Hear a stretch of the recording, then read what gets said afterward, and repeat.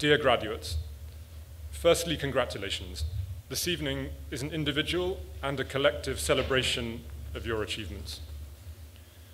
You're set to complete an exacting course that has challenged you on every level.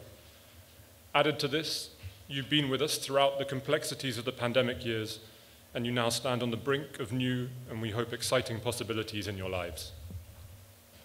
You may also have a few questions, and I can still just about remember a few of mine at a similar moment in my life.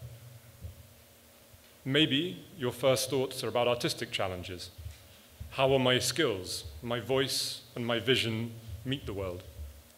Perhaps you're also asking, in what type of place will you make things? You've all grown and flourished in these rooms of our own, this house that Daniel built along with Susan Tintori. Making spaces that are functional to this level and then making them personal is a task as important as it is difficult. Every room, every window will bring its own opportunities and challenges. In this area, I'll keep my advice pretty simple. Be smart and be flexible, and perhaps if you're working in the southern hemisphere, be a little less obsessed with north-facing windows. It's a niche joke. It's also possible that you won't have a wonderful team of committed administrators on hand to help the machine purr. You're going to need to be, or learn to be, pretty damn organized, and you might need a bit of help. And that brings me to my next point. So what to make and where you might make it are no doubt, and they're rightly, big questions on your minds right now. But there's one more factor I'd like us to consider for how to structure the next chapter of your lives. Community, or perhaps better, friendship.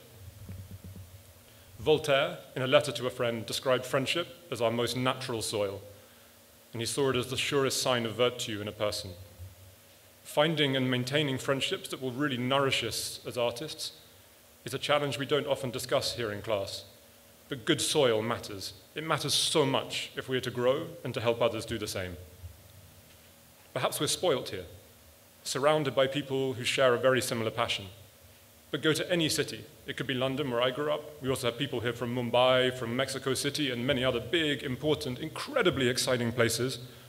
And yet the proportion of people who you will see, talk to every day, who care about things like highlights on noses drops pretty dramatically. The formal exchange between teacher and student is incredibly important, but so too are the less structured exchanges among students. And it's this type of peer-to-peer development that's about to become a key component of your working lives. Technology can be a wretched and alienating thing, inadequate and reductive, but sometimes it's all we have if we want to maintain contact with the people who sustain us or even just a part of us. You're going to have to learn how to make it work for you. But also stay in touch. Share your exhibitions. Let us publicize the good things, and we are always here to try and help at other times as well. You know, if I look to my right over here, there is an amazing wealth of experience alongside me and dealing with the very possibilities and challenges that await all of you. It's kind of after-sales service. A number of you have family present. I hope all of us can say that we have a friend here on campus this evening. And I'm going to end this by talking to all of you now, not as artists, but as friends and supporters of artists. We all have a role to play. It might be buying or promoting a work of art. It might be the act of a useful critic, although be very careful with that one. Being a sympathetic shoulder to cry on, or an act of tough love, just like buying a louder alarm clock, and you know who you are. Maybe it'll be acting as a philosophical guide, someone to remind us of the constant need to deepen our knowledge and broaden our outlook, taking a friend to an exhibition, sending them a book. All this and more. It really does take a village. I hope, and this is speaking for all of us in the school, I hope you realize that your role in this community is merely changing and not ending. Each year, hundreds of people apply to do courses here to learn the fundamentals of technique, on paper, in clay, and on canvas.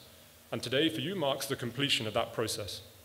I hope you feel ready to tackle that first project on the outside, to begin to explain to the world the things that really touch you, and ultimately to create your own realm, to make your work a compelling invitation to a place where what you see will be interwoven with your feelings, your thoughts, your memories, and your imagination. On behalf of everyone here, we wish you the very best.